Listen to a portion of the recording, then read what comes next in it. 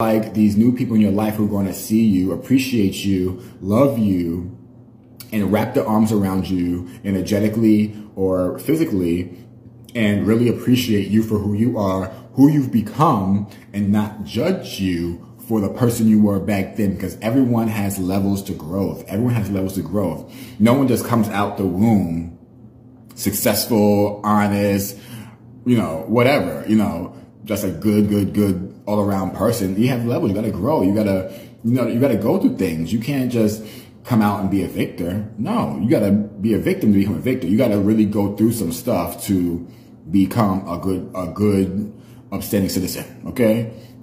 Now you always, not saying you weren't a good person, but you have to go through some stuff to really realize what works for you, what doesn't work for you. And, in this dream, it also showed me that people who were wishing bad on me, who were doing magic stuff, and they had the nerve to come to this event. They had the nerve to come to this event and were like trying to like, ooh, take a picture, can we hang out?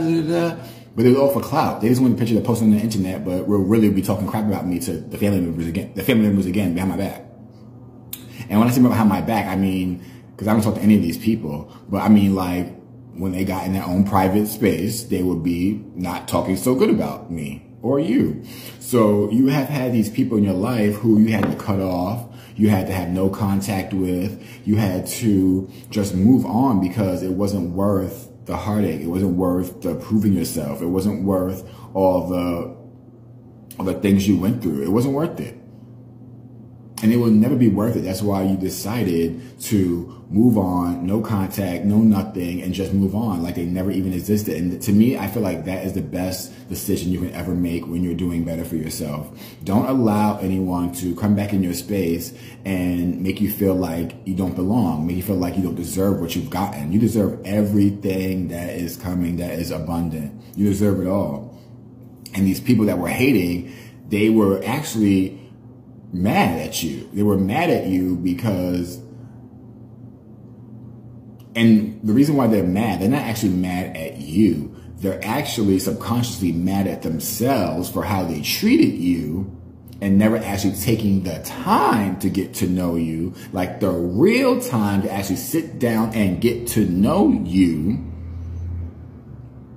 So now they're mad because the people who have now come into your life have actually taken the time and gotten to know you instead of trying to gather evidence or gather facts about you or false news about you to ridicule you or to talk about you or to try to bring your vibe down or